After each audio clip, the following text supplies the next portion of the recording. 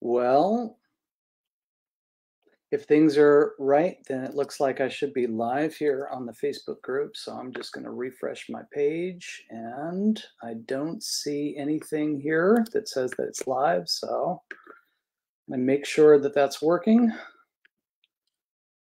All right. It looks like I'm live here on Facebook. Yay. That's awesome. Well, hello and welcome. If you are looking at this, then you are in the Facebook group live, or you're watching it as a restream on some sort of social media platform. My name is Ross Pruden, and I am a fine art photographer and author. And I created a Facebook group for artists as a form of inspiration and support. All kinds of artists, doesn't really matter what kind. It can be performing artists, it can be 2D artists, 3D artists, musicians, it really doesn't matter.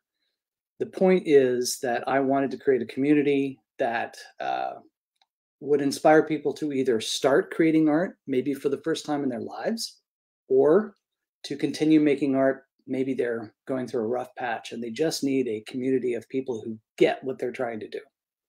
So that's what I am trying to achieve with my Facebook group. Let me start by talking a little bit about what I actually have planned in the Facebook group. I have artistic challenges and prompts to kind of get you going. I'll roll these out slowly over time. But I'm a photographer and author and poet, so I'll be offering some tips and tricks and tutorials on each of those areas. I'll also be hosting workshops and maybe peer reviews if there's interest enough for that kind of thing. There's always a great thing for networking opportunities, and I really am interested in doing accountability groups because that's where I shine. That's where I feel like I can provide the most service in a really non-judgmental way. I think it's one of those things that it's super easy to be in a group of people who hold you accountable, but then they're just total jerks in the process. And I'm not really interested in that. I'm interested in lifting people up and finding out what their blind spots are and helping them work through that so that they feel empowered and not dejected, like, oh, I'm being beaten down like a drill sergeant. Not my vibe at all. I have a side business that I run on consulting with businesses to use AI to improve their workflows. So that's something that I'll be talking about specifically with creativity. We'll probably be hosting some events around how to use Midjourney, how to use ChatGPT, all the things that you hear about, but you have no idea what any of that is. I think that this group really excels in just offering you access to different kinds of artists in different cultures with different styles, different perspectives. That's invaluable to me.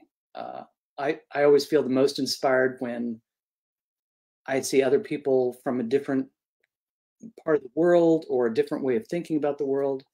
I'll give you a really quick example. This is a book of poetry I picked up from a local poet named Genesee Davis. Genesee is really good at what she does. And as a poet, I actually found this incredibly inspirational because when I flipped through this, I don't know if you can see this, but it has a lot of poetry on it, but it's intermixed with other kinds of media. And it's just, I just walked away from this feeling inspired. That was a different perspective as a poet that opens up my mind. And so I wanted to be able to offer that to this group. I also wanted to do member spotlights and really tout success stories. Success stories don't have to be like, oh my God, I sold my work, or it can be something as simple as I reached a creative block and I managed to find my way out. Great. That's totally the kind of thing I would like to hear about. I also am going to be offering some reading lists about creativity and some books about business and mindsets, really just more about mindsets and understanding your blind spots, things like that. So there will be some educational content. A lot of it will be inspirational content and some tutorials. So it's going to be kind of a mixed bag. But I'm super excited about this. The idea is that I want to have a minimum of 200 people in the group, and ideally we could have thousands. But I'm just trying to keep it kind of relatively small. People who are interested in joining, stay joined. Want to communicate with people in the group and be more active. So that's the general idea. Why am I doing this? Because I get lots of benefit from being around creative people. So it's kind of selfish in that way, I guess. But I see that seems to be a recurring theme. The more artists I talk to, the more they seem inspired by that as well. And I think there's real value in that. If you walk into a room and everyone turns around and goes, "What, you're an artist?" Like, oh, that could just be soul crushing. But if you walk into a room and they look at you and go, "Whoa, what are you creating? Tell me about what you're doing." They get excited, not because maybe you're a competitor to what they're doing, but because it opens up their mind and it inspires them to do other stuff. So the world is better when everyone creates more art. That's how I see it. And I think everyone has art within them that is just waiting to be pulled out, to pry open your heart and pull it out. So that's my general plan. Now, I put together a checklist, and because I think one of the things that artists really struggle with is how do I eliminate distractions in my life in order to do the things that I need to do, and how do I be the most inspired and the most productive as an artist? And I'm talking about artists specifically, but it's also true for lots of other people. You just want to be more productive. So I put together a checklist to encourage people to get in what is called a flow state. And so the checklist is called the Artist Flow State Checklist. And the idea is very simple. You just have much more awareness around the kinds of things that you do to line yourself up and stack the deck so that when you come and sit down and do whatever it is, pottery, sculpture, painting, photography, whatever it is, that you are ready and you are able to be at your peak performance. So my flow state checklist is, it talks about eliminating distractions. It talks about reading books, listening to music, maybe lighting incense, whatever it is, using the most tactile friendly tools that encourage you to create art. So it's really just touching all the bases. And I put it into a chronological sequence. It's a PDF. I made a PDF of it, and it's still in development, but it's available for download right now. And I will put this on the screen. So there it is. You can, if you go to this address, rosspruden.art/make-some-art, it will take you to my newsletter. So it will explain to you a little bit about the newsletter. Just add your email to it, and you'll send you through a sequence, and you'll be able to download the thing. And hopefully you decide to stay on the newsletter, but you don't have to. If you really don't want to stay on the newsletter, please unsubscribe. It's not mandatory, but I'm going to try and pull you in and tell you a little bit more about me and what I do. So that's the first thing. I'm going to leave this up on the screen just for a little while. I wanted to talk to you about an event that I was at in July. On July 14th, which happened to be Bastille Day in France, I gave a lecture about why art is magic. And it was a presentation to really demonstrate the value of art. Here, let me just take this off the screen because there's no real need for that anymore. The presentation was called Art is Magic. And at some point, I'm going to convert it into a YouTube thing and upload it. But the gist of it was really asking the question why we do art. What is it about art that's so important that we spend so much money on it. I actually looked up the numbers. I didn't believe it at first, but apparently, uh, the amount of money spent on art, buying and collecting, is about the same amount as what France spends on their retirement, their social security programs, which is about 68 billion euros, which is it's crazy. That's a crazy amount of money. And granted, there probably a lot of that is going to be, like the Van Goghs, the crazy, insane amounts. But a lot of that is just basic artists, simple artists. I mean, we could talk about film and whatnot, but I don't really count commercial film in this category, although it is technically art. So there is something to it. There is something to the reason why we create art and the reason why we buy and consume art. So I started thinking about this. And when I gave the presentation, I basically came to the conclusion that art is the reason why we love to spend money and exchange money for art is because it is a transformative element. It transforms who we are. The most obvious, of course, is that it is aesthetically pleasing. So we love music. We love paintings. We love sculpture. We love lots of different things. So aesthetically, that's probably the first thing that we think of when we think of art. But the other element is that it transforms us. It can be a cathartic experience sometimes. There's some kinds of art that when we look at it, it blows you away. My wife had this experience in Rome. She went to see the Pietà at the Vatican, and she would just stare at it. She actually got up early one morning to go in there to look at this incredible sculpture and just be in awe. And I think that's one of the main reasons why we love art, is that it can transform us and move us emotionally. So it can be a very evocative experience. There are lots of other elements to it, but that's the gist, is that you can look at a piece of art and it transforms who you are. It touches you. I mean, the art itself just exists, right? Unless it's performative art, granted. But I had this experience when I was we went to the Musée d'Orsay in Paris. And I saw this incredible painting. I can't remember the painter's name right now, but it was obviously a king and his queen was holding him in a very loving embrace. He was sitting on the throne, and there was a door next to him.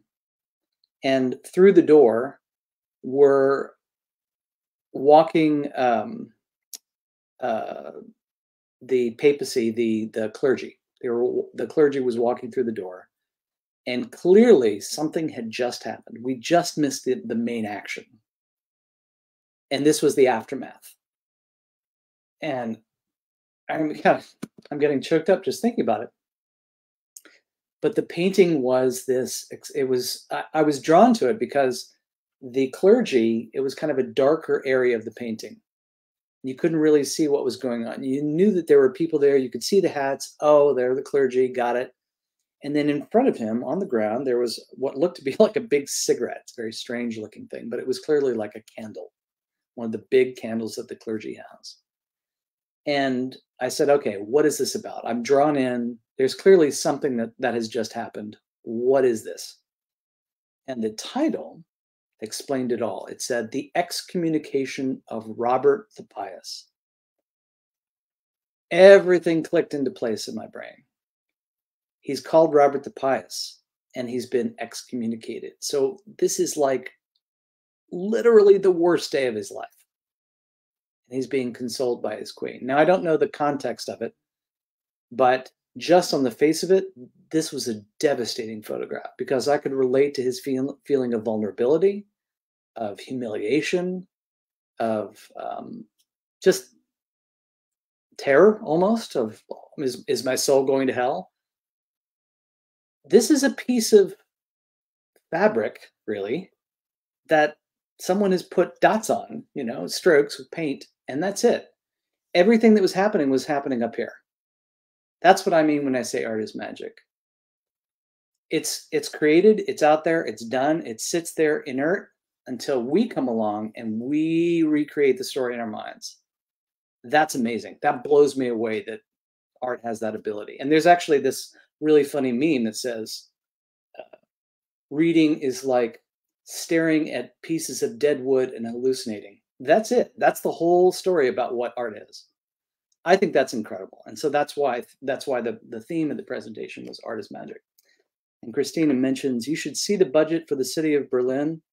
They subsidize art at a level greater than the NEA. I totally believe it. Berlin is, I have a friend of mine who just went to Berlin because it's so creative, because it's so inspirational. Anyway, hi, Christina. It's good to see you. I'm so glad you're there. So anyway, I wanted to tell you another couple stories. One is when I was in Sacramento in 2003, I was working a dead-end job, and I'd gone through the whole, let's write a screenplay, let's make a movie, let's do all this, and I just got completely disenchanted with the entertainment industry. And I think I reached a conclusion at one point, no matter how hard I work, it's just going to be a blueprint. What is the point of writing a screenplay? And I remember it was a June afternoon in downtown Sacramento, and I was staring out the window, and I said to myself, I have to do something creative. I have to be creative just for its own sake. And I am happiest when I'm writing something kind of big and expansive and cool. So I started writing a screenplay. It was based on an idea I had heard from David Blaine, of all people.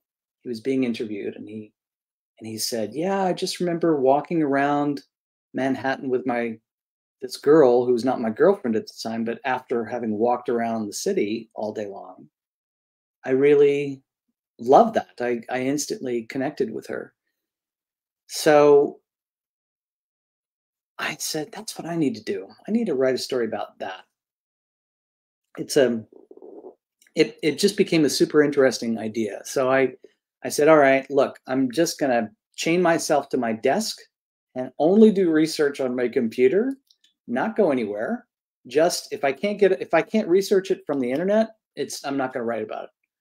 And by doing that, I was able to write a first draft in a few weeks, and then it took me multiple versions. And when it was done a few months later, I was really proud of it. I mean, it wasn't the best, but I didn't really care if it was commercially viable. I did it because I wanted to create something new. I wanted to create something for me. And I've written 3 feature screenplays now, not counting all the shorts and TV stuff that I was involved in. And of those 3 projects, that's the one that almost went all the way to a film deal, because people just reacted to the energy, the passion. I leaned into it completely, and the result was really amazing. So, oh my goodness, my nose. It's allergy season here in the Pacific Northwest. So that's the first story. I just wanted to tell you that sometimes the simple act of creating is the value. It's not, I'm going to create this to sell it. I'm going to create it for me. And that's what I would like to create for my Facebook group, is just create for its own sake. You're happier. It's an amazing experience. Now, in 2017, I was starting to inch back into photography. And in 2017, we went to visit friends in Mexico. And while we were there, I said, I'd really like to take a portrait of your son, if you don't mind. So I did. His name was Henry. And the picture that I ended up taking was awful. It was just terrible. I mean, it was embarrassingly bad. Like, I look back on it now, and this is not something I would tell a lot of people about. But I started thinking about it because I've seen my work since then, and it's gotten better. And now I look back on that picture, And I'm actually really proud of it in a weird way, because it's a marker for how far I've come. Not necessarily that it was bad, but that it was a step in the process. And being a step in the process, had I not done that, I would not have gotten to where I am today. It was out of focus. The background was bad. It was weird composition. It was not color corrected. I mean, it was just an awful photograph. But I look at it and I think, wow, just a few months after that, I started getting better because I kept learning and tweaking and learning and tweaking and getting better technically at the craft. And now I charge $250 an hour to do portraits, fine art portraiture. And the quality of the stuff that I make is so much better now. I mean, I'm not bragging. I'm just saying that for all artists, we are on this journey. And almost as if the gods were speaking to me, I saw a meme just this morning from a photographer and painter named Carmen Gomez. And the meme was, if the version of you from 5 years ago could see you right now, they would be so proud. Keep going. So if there's a lesson that I can impart to everyone, it's that don't worry about what you're doing now. Know that if you keep at it, it's going to get better, and it's going to get better. And then one day you're going to look back and go, oh my God, how far have I come? So that's a super important story I wanted to tell you. And then finally, I want to tell you about the coffee mug story. And then I'm going to wrap up, tell you a little bit about the guests that I would like to have in the show. And Christina, you are welcome to come on the show. I would love to chat with you about what you're doing, what you have done, struggles you've had, all that stuff. So consider that an open invitation. So at my grand opening in 2022, November 2022, I had these coffee mugs made. They have my little moniker on them. They've got the grand opening, the actual date, and then my website, just as a memento of the occasion. And the book that I had written, let me grab a copy. I don't have a copy immediately on hand. I had written this book, which is an anthology of short stories. You can get it on Amazon, but the book is 108 short stories across 11 different genres, and they're all really short. They're like micro stories, on average about 600 words long. So the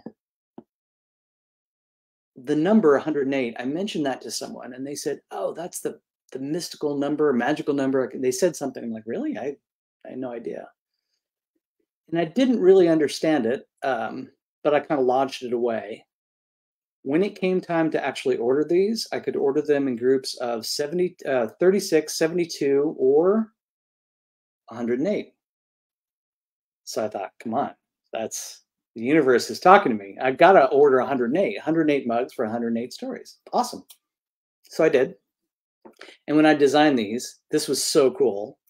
I put a yellow thing on the inside to represent creativity, because I wanted to have a message for the grand opening, some sort of imparting wisdom, not in wisdom exactly, but more like a calling, a call to action to do something.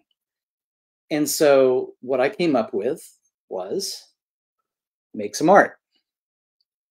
Make some art is a running theme. And this is really just, I was trying to come up with some sort of message that was pure and something that everyone can relate to.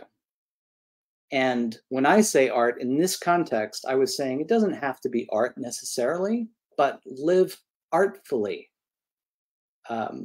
Always try to improve. Always, like if it means gardening, but gardening well, gardening in almost a Zen-like state.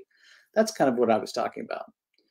But I realized that it was kind of that it was kind of an important message. As time went on, I said, you know, that really is what I'm about. It's all about, I encourage people to be creative.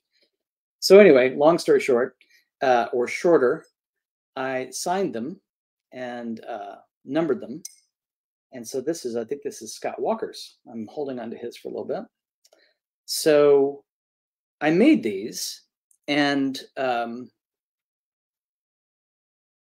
didn't even tell my wife about this, but I had 108 of these, and the first two, number 1 and number 2, actually the first 5, I set aside 5, and I said, look, number 5 is going to be, I dedicated these to the 5 people who really inspired me to create this collection of short stories.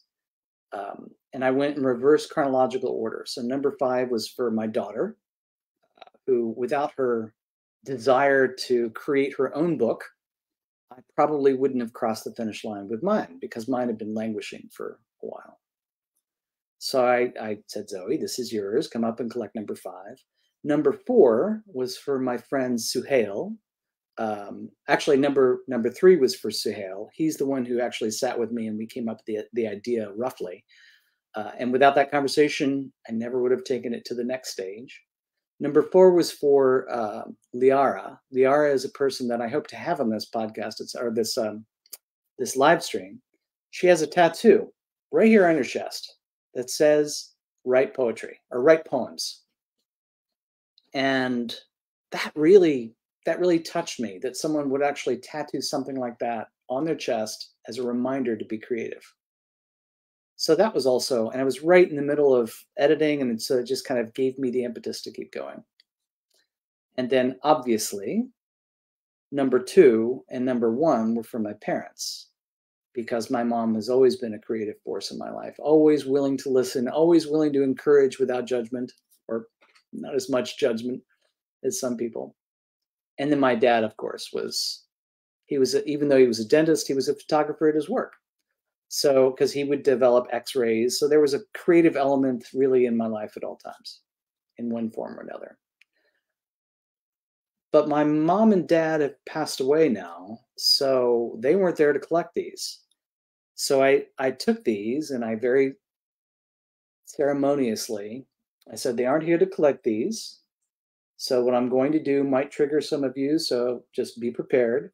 And I took these and I placed them in a very, like a silk container, and I got out a hammer and I said, I'm going to destroy these. And once I destroy them, as a way to symbolize nobody gets to see what happens after you die, I'm going to throw away these shards and never look at them.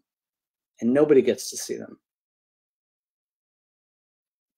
And I smashed them both, and I put them aside, and I said, you know, I can't remember exactly what I said, but the gist of it was, you know, that was my way of saying goodbye to them, because my mom had just died about a year before that.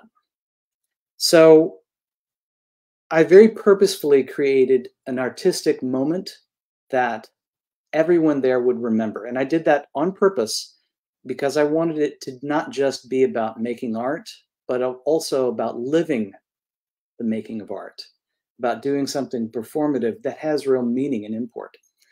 So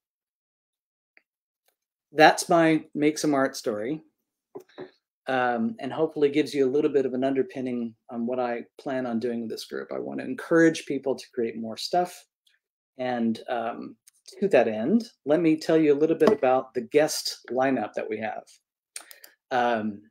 So I have Michelle Carmen Gomez, who I mentioned earlier.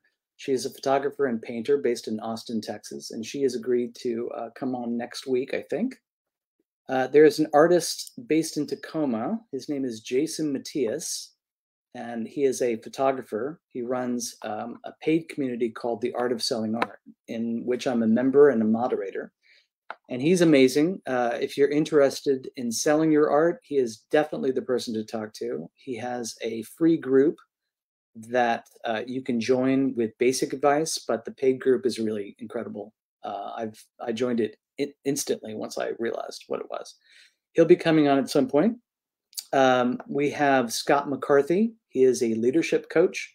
He's based in Canada, and I've been in a mastermind with him for about a year. And before that, he was my my life coach, I guess, not life coach, business coach. And then my business partner, Noah Santoni. Noah lives in the UK. He is a founder of a company called What A Idea. The A and the I are capitalized. And he has another business called SWOT AI, SWOT AI. Those are businesses that help. Those two businesses help businesses instantly get information on competitors using AI. Instead of pouring through 200-page documents to find strategic advantages, you plunk in the documents, it spits out all the stuff. It's a really innovative product. I've followed him for a long time. Anyway, this has nothing to do with art specifically, but he's going to come on and we're going to talk about how to use AI for art, which should be a pretty interesting conversation. You definitely won't want to miss that. I have a local macro photographer named Melissa Bixby. She is a photographer and batik artist. She makes batiks. She's amazing. She's actually mentoring my daughter in photography, which is super interesting, and for an 8th grade project that she's doing. Kristen Brownell is a writer and author whom I followed for over 10 years. I love everything that she does. She's really interesting. I've never met her in real life, so it'd be really interesting to get her on the live stream. And then here's the big one I'm going for is Tiffany Schlain. So Tiffany Schlain is, by her own website, an artist, activist, Emmy-nominated filmmaker, national best-selling author, and founder of the Webby Awards. She is a really interesting person and just a lovely character. She has a cross section of a tree, and the cross section of the tree where they pinpoint all the different historical events over time that have happened during, at this ring, at this date happened this, and she saw that and she said, the problem with this is that it's all patriarchy driven. So she decided to have her own tree made with the rings, and then circle the rings and pinpoint all the women's accomplishments over time. Genius. She does that, bunch of other stuff. Super interesting person. I'm really hoping she comes on here. So that's what I've got. I'm going to throw this up. If you're watching this on social media, I encourage you to join our group. It's rosspruden.art/Facebook group. It's 1:30. This is going to be a short one because I don't have anybody on here. And that's basically all you need to know. Our live streams are at the moment scheduled for Thursdays at 1 p.m. PST or Pacific Daylight Time. I never remember if we're in daylight time or not. Anyway, our next meeting next week should be Michelle Carmen Gomez. So definitely tune in, and I'm going to end this stream. And you know what? No matter what you do, just remember to go make some art.